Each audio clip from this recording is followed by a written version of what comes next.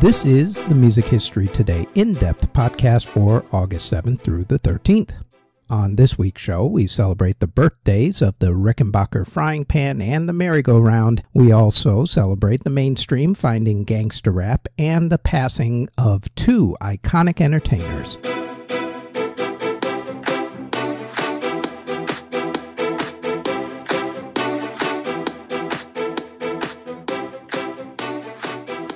This show goes more in depth about some of the events that we put on our daily podcast, the Music History Today podcast, which drops every single day, including weekends, wherever you get your podcast from. Now, on to this week's episode.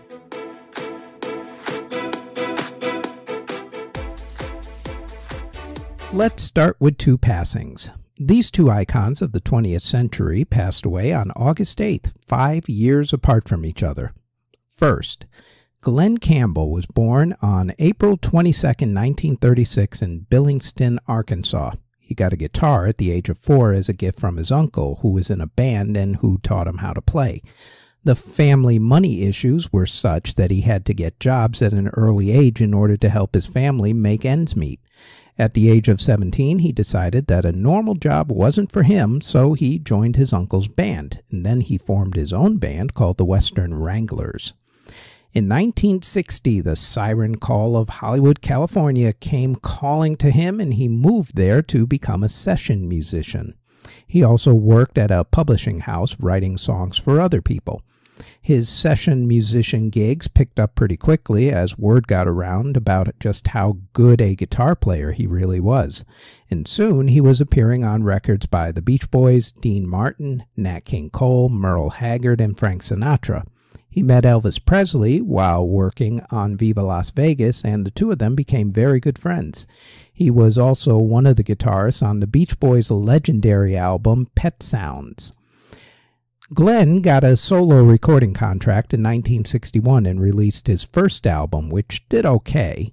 The next year, he released an album with Capitol Records. Over the next few years, he would release a few more albums that did, well, let's say poor to moderately. Glen then started working on the television shows Star Route, Shindig, and Hollywood Jamboree. When Glen's string of low-selling albums and singles continued, Capitol Records considered dropping him but decided to give him one more chance. In 1966, producer Al DeLory proved to be the missing piece to Glen's puzzle. He had a hit with a cover of Buffy St. Marie's song Universal Soldier, and then Glen had hits like Gentle on My Mind, By the Time I Get to Phoenix, I Want to Live, and Wichita Lineman. He also ended up with 4 Grammy Awards for his efforts. His song from the John Wayne movie True Grit got him 2 Academy Award nominations. From the late 1960s to the 1970s, Glen was everywhere. He had a TV variety show, he had hits like Rhinestone Cowboy and Southern Nights, and he did television appearances and acting gigs. He also had a celebrity marriage to country music singer Tanya Tucker, which ended with accusations of domestic violence and substance abuse. In 2010, Glen Campbell found out that he was in the beginning stages of Alzheimer's disease. It was announced in 2011. Glen embarked on what would be his final tour and also recording sessions. The material from these sessions wouldn't be released until 2017 as the album Adios. One of his final performances was at the Grammy Awards. That was the show where Kim Kardashian took a lot of heat for seemingly not caring about one of Glen's final performances, as she was looking at her cell phone as the audience was giving him a standing ovation. Serious lack of respect. The album Adios was released on June 9th, 2017. On August 8th, 2017, Glen Campbell passed away from the effects of Alzheimer's. Tributes poured in from across the music community. The biggest tributes came from great guitar players who consider Glen to be one of the greatest guitarists of all time. The death of entertainer Glen Campbell from Alzheimer's disease on August 8th, 2017. 5 years after Glen Campbell in 2022, this legend passed away. Olivia Newton-John was born in England on September 26, 1948, but moved to Australia when she was young. Her lineage is rather impressive. One of her grandfathers fled Hitler's Germany and won the Nobel Prize in Physics. Her great-grandfather and great-great-grandfathers were both judges. Her father worked for England's MI5 and was one of the people who apprehended Nazi Rudolf Hess. Olivia's career started when she was 14 years old when she was in a girl group.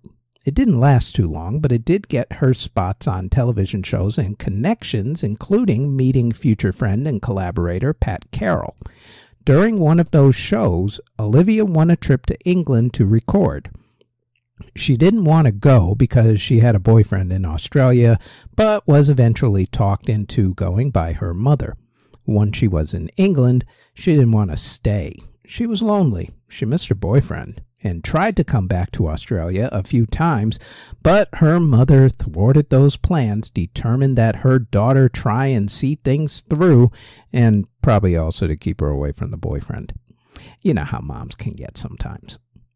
It helped for a while that Pat Carroll moved to England on a work visa. Olivia worked with famed producer Don Kirshner for a time in a group called Tomorrow, but that group didn't gain much traction at all. In 1971, Olivia recorded her debut album, If Not For You. The title track was a big hit for her internationally, while other songs on that album became big hits overseas. They weren't big in America. She broke through again in America, though, in 1973 with the song Let Me Be There, which went top 5 on 3 different Billboard charts, including the country music chart. She was also nominated for and won the Grammy Award for Best Country Music Single by a female for that particular song. Olivia ended up representing England in the Eurovision Song Contest, but lost that year to ABBA's Waterloo. She did end up getting an album deal with EMI Records from it, which proved fortuitous. The album If You Love Me, Let Me Know had the title track go top 5 on the Hot 100 Singles chart and on the country chart. The next song, I Honestly Love You, also became a huge hit and won her 2 Grammy Awards, including Record of the Year. At this point, Olivia started to receive some backlash from the country music community, who didn't like the fact that someone who wasn't from America was finding success in their genre and winning their major awards on top of it all. It got to the point where other artists like Dolly Parton's sister had to defend her. It also led to her moving to America in order to record her next album, Have You Ever Been Mellow? The title track from that album was a huge hit, as was the next single, Please Mr. Please. Her string of hits cooled off, but not for long. During this period, she did her own television show, and then Hollywood really came calling. Olivia starred in the movie version for the Broadway musical Grease. Fun fact, by the way, Carrie Fisher of Star Wars fame was up for the role of Sandy. Star Wars pretty much killed the idea. Grease not only became a huge hit, but the soundtrack became one of the biggest selling soundtracks of all time. As far as Olivia's contributions to the soundtrack, she got 3 top 5 songs out of it. You're the One That I Want and Summer Nights, both with co-star John Travolta, and Hopelessly Devoted to You. As the 1980s rolled around, Olivia began to tire of her good girl image and decided to make it sexier and more mature. She starred in the movie Xanadu, which didn't do too well, but the soundtrack did really well, giving her the hits Xanadu, Magic, and Suddenly. She started off the decade with the mega successful and extremely controversial song and music video, Physical. The song was controversial because of the subject matter and heavy innuendo, which was okay for male rock artists, but not for female pop artists, I guess. The music video was also controversial because it had 2 men in it who were holding hands and looking at each other. Both the song and music video were banned in certain places.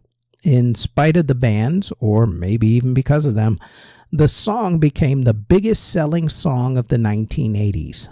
Fun fact here as well, the guitar solo on Physical was performed by Steve Lukather of the group Toto, who was on a ton of songs from the 1970s and 80s that you may not realize, along with having hits with his own band, Toto, of course.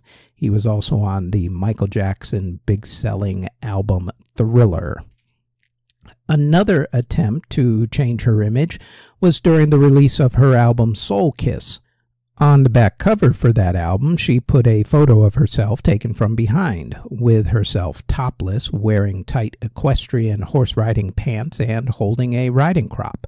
For the 1980s, and especially for Olivia's fans, that was pretty spicy. Her singing career cooled off again in the mid-1980s as other endeavors took over. She became an entrepreneur with her friend Pat Carroll, became a UNICEF spokesperson, a wildlife advocate, and a cancer spokesperson, having fought a battle with breast cancer. She acted occasionally, including on the TV show Glee, along with being a guest judge on RuPaul's Drag Race. She also had a #1 hit on the Billboard dance charts in 2015 with a dance version of the song Magic, this time as a duet with her daughter Chloe. This new version hit the top of the dance chart, giving Olivia a rarity of having a mother-daughter chart-topping song.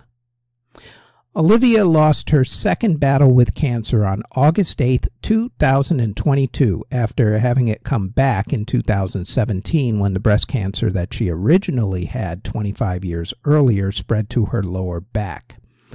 There have been many articles written about her that stated that the movie Grease made her a star. That's not true, not even close. She was already a star with a bunch of hit songs and awards by then.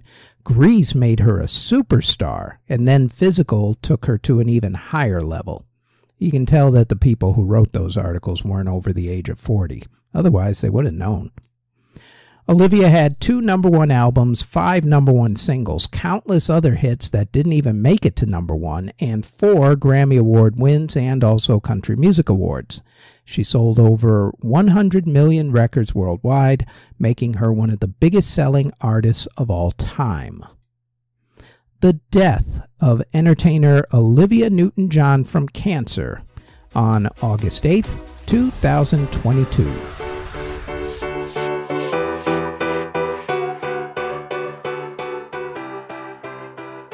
Before we go any further, we'd like to tell you about our other podcasts. The Music History Today podcast goes over the daily events in music history and drops daily, including weekends, on YouTube and wherever you get your podcasts. There's also the Music Halls of Fame podcast, which talks about a member of the Rock and Roll Hall of Fame, along with other Music Halls of Fame's museums and walks of fame. The Music Halls of Fame podcast drops every Thursday and can also be found on YouTube and wherever you get your podcasts. Now, back to this podcast.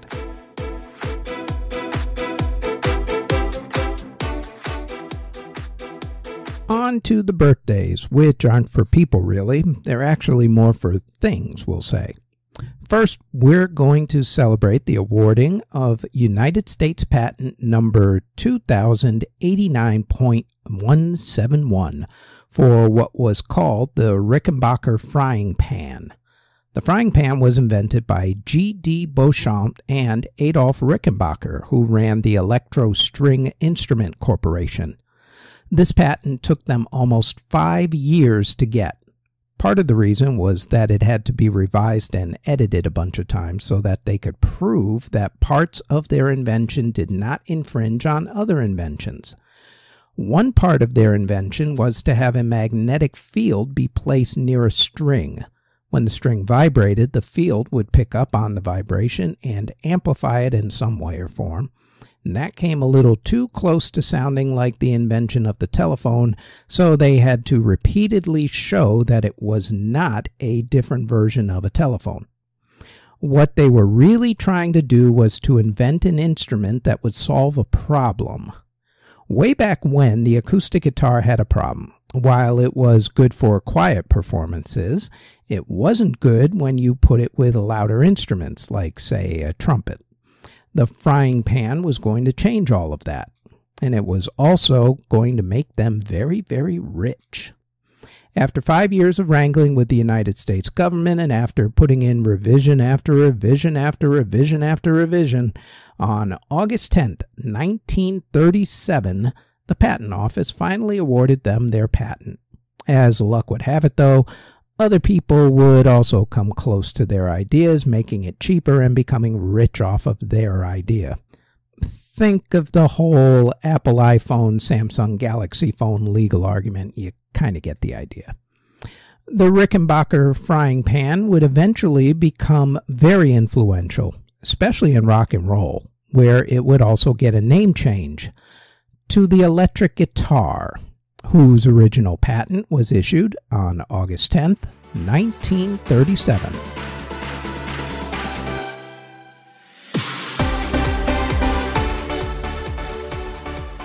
Now, for the birthday of an album. When rap first burst onto the scene, it was considered dangerous, although it really wasn't. 1979 song Rapper's Delight by the Sugar Hill Gang was about as non-dangerous as you could get. The 1980s saw battle rapping, which still wasn't dangerous. It was just two rappers going after each other on record, long before people got stupid and started shooting each other. You had Run DMC, the Beastie Boys, and LL Cool J break through, but again, they weren't considered dangerous, quote-unquote. After all, Run DMC needed you to walk this way, the Beasties fought for your right to party, and LL, of course, needed love. What made rap dangerous in politicians' and the media's eyes was the fact that at that time it was still considered poor black people's music, to be blunt about it. Public Enemy started to get political and scare mainstream America, especially after Professor Griff's rant about Jewish people got out, but they were rare in that realm due to mainstream America following, quote, safer, unquote, artists like DJ Jazzy Jeff and the Fresh Prince. That all changed on August 8th, 1988, when the rap group NWA came out with the album Straight Outta Compton, which had 3 hit songs on it. Straight Outta Compton, Express Yourself, and F the Police, which I'm not going to say what the F stands for. You already know. NWA consisted during their 2-album career of Eazy-E, Ice Cube, Dr. Dre, MC Ren, DJ Yella, Arabian Prince, the DOC, and DJ Speed. They were not clean-cut like Will Smith or political like Public Enemy. They were in your face, talking about their lives as they lived it and saw it. Their talk about police brutality scared mainstream America, especially the song F the Police. The song wasn't so much about the fact that they were getting brutalized by the cops, because they were. It was more about the fact that they were going to fight back. Dr. Dre, by the way, was not a fan of his own album. As Dre said in an interview in 1993, quote, "To this day, I can't stand that album. I threw that thing together in 6 weeks so we could have something to sell out of the trunk. Back then, I thought the choruses were supposed to just be me scratching." End quote. Who else wasn't a fan of NWA or the song F the Police, aside from, obviously, the police? Conservative politicians, who, of course, used it as a culture war and racial issue. The song came out during the presidential election between George H.W. Bush and Michael Dukakis. At that time, the Bush campaign was already playing racial politics, thanks in no small part to Bush campaign strategist Lee Atwater, by putting out the now infamous Willie Horton ad campaign about a black violent ex-con who was released under a weekend furlough program that existed under the governorship of Dukakis, who was then governor of Massachusetts. One weekend, Horton didn't return from his weekend furlough. Instead, he went to Maryland, where he raped a white woman twice, but only after he pistol-whipped her fiancé.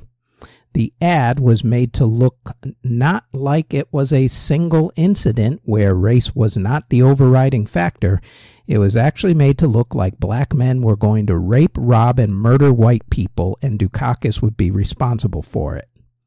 Lee Atwater confessed to playing up the racial overtones in his autobiography before he himself passed away from cancer in 1991.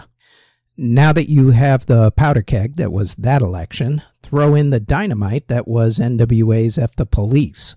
Once that song came out, the Bush campaign pounced on it. Then vice presidential candidate Dan Quayle led the attack, repeatedly playing it up for all its racial glory, while showing how much he and George H.W. Bush were both pro-police and would be tough on crime. They even tried to get both the song and the album banned, but to no avail. For the record, Republicans also tried to turn the 1988 Sean Penn, Robert Duvall LAPD cop film Colors into a culture war issue for its portrayal of the Los Angeles gang scene at that time. Ironically, rapper Ice-T would find himself in the middle of political culture wars a few times. The first 2 times being his own albums getting parental advisory stickers put on them so that major retailers wouldn't sell them, and again because he sang the theme song to the movie Colors.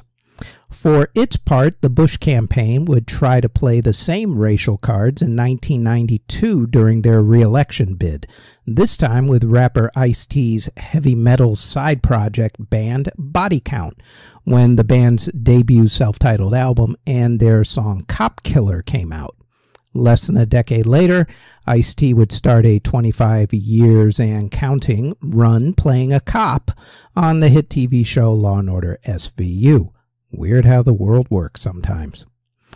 In 1992's presidential campaign, the racial music politics didn't work, although his challenger, Arkansas Governor William Jefferson Clinton, would play racial music politics as well with a comment that was made by Sister Souljah of Public Enemy. We discussed that in a podcast a few months ago. The problem for Bush this time was that even though he was riding high off of the country's patriotic fever after the first Gulf War, he was also working against a bad economy, and while Clinton did play racial politics with musicians, it was a battle this time around between an older greatest generation incumbent president versus a younger yuppie/baby boomer politician who was at least a charismatic politician at that time. Trust me, Michael Dukakis was not charismatic.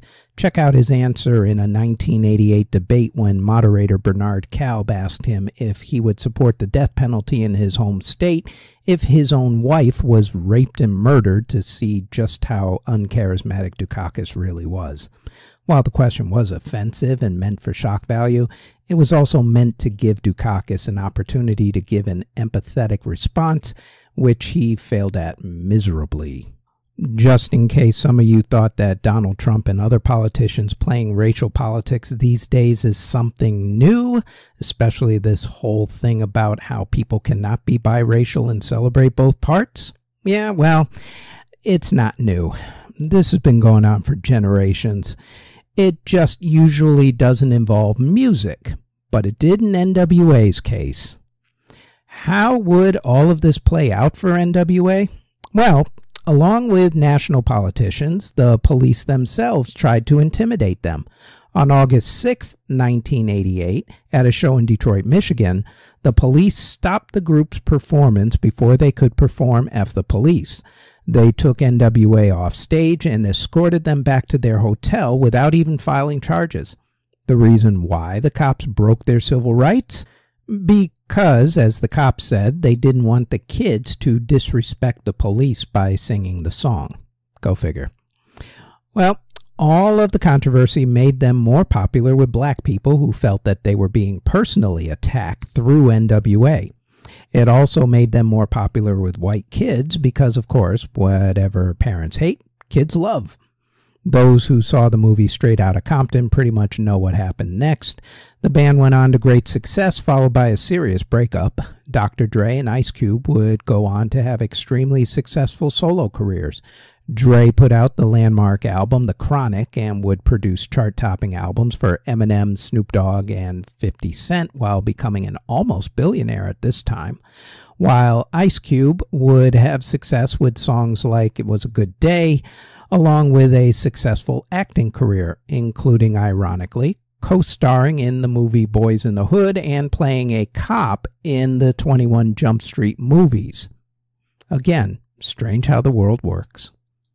Unfortunately, Eazy-E would have a couple of solo hits before passing away from complications of AIDS. The band itself would reunite for one night while accepting their induction into the Rock and Roll Hall of Fame, and the subgenre of rap that they introduced, gangsta rap, would morph into the dominant form of hip-hop for the next 20 years and counting. And it all started when NWA's landmark album, Straight Outta Compton, was released on August 8th, 1988. Next, we celebrate the birthday and coming out party for the merry-go-round, which catapulted a genre into one of the biggest forms of music worldwide, and it all started in the Bronx. On August 11th, 1973, there was a party held in the basement of 1520 Sedgwick Avenue in Bronx, New York, about a mile away from Yankee Stadium, give or take. It was to celebrate a girl's birthday. Like most kids who have parties, the first thing you do is you get your friends and family to help throw it, and this girl was no different. It just so happened that this girl got her brother to DJ the party.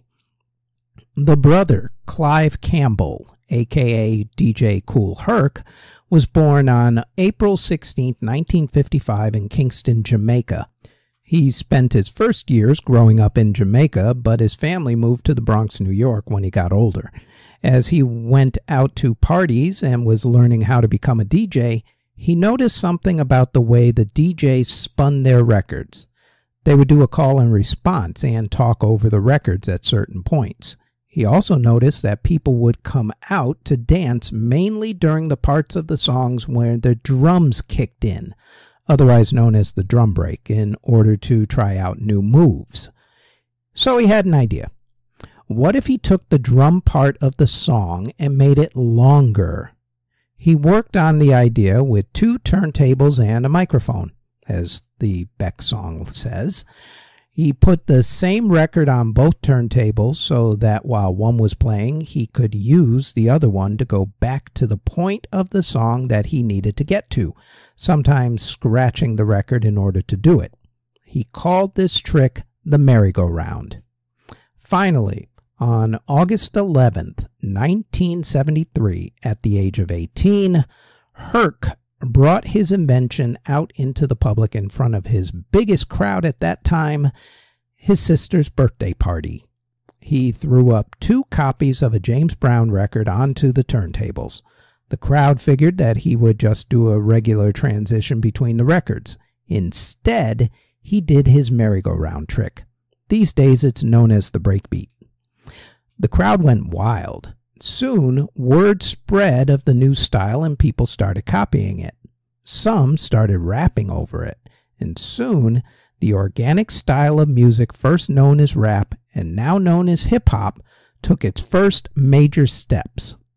And it all started in the Bronx on August 11th, 1973, when the kid's brother DJ Kool Herc took 2 turntables and a microphone and helped to invent not only a new style of music, but also helped to change world music along with youth and street culture and make history while doing it. It has been banned. It has been ridiculed. It has been the subject of many, many racial attacks. It has incurred many a conservative's wrath. It has been legislated against, and some of its creators, like Public Enemy, 2 Live Crew, and NWA, who we just spoke about, have been declared enemies of the state and worse. Yet, through it all, and despite it all, the attempted cancellations and the cries of quote-unquote wokeness because of various culture wars over the decades, it has not only survived, but it has thrived, much like the culture and the people who it came from. Happy birthday, hip-hop, and thank you, DJ Kool Herc. We couldn't have done it without you, quite literally. The birth of rap music and hip-hop culture at 1520 Sedgwick Avenue in the Bronx, New York. On August 11th, 1973, when Clive Campbell, aka DJ Kool Herc, took 2 turntables and a microphone and helped to invent history. And that is it for the Music History In-Depth podcast for August 7th through the 13th. Thanks for listening and watching.